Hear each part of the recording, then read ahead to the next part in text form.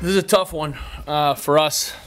You know, these guys competed all year, competed right up to the end, as you saw again today. You know, down 9-2, and we were able to put a little heat on. Had a man on second at 9-5 with nobody out in the 8th inning. We just didn't execute enough pitches in the middle innings. You know, we had a few opportunities offensively, put ourselves in some advantage counts offensively, and weren't able to capitalize. And tip of the cap to Yale. They've had a great run. You know, their coaches are some of my best friends in the game of baseball, and I'm really happy for that group over there. And I'm really happy and proud of our 13 group of seniors and the other 20 guys that make up our roster. I just love Holy Cross, and I love these guys.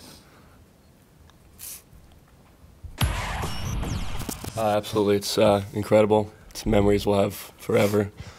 It's been a long time for Holy Cross to even be here, and then to come out here and play Oregon State tough, be Nebraska, and be within a game of regional final. We're just so proud that we can do it for the school and for all the people that put so much time in. We're just happy we can make a little run for them.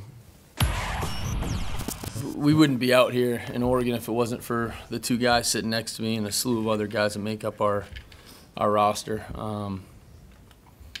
You know, it made it a lot easier going home now if we were back in Worcester, that's for sure.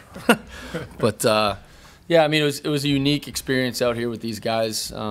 Oregon State and their personnel here have been awesome to us, and the gentlemen that are running the tournament have been great. They make it super hospitable for our kids, and it's been a great experience for them, a great experience for our coaching staff. Just you know, I'm just so proud. I'm proud of the way this logo, and these guys are too. We bleed purple up here, and I'm so proud of them.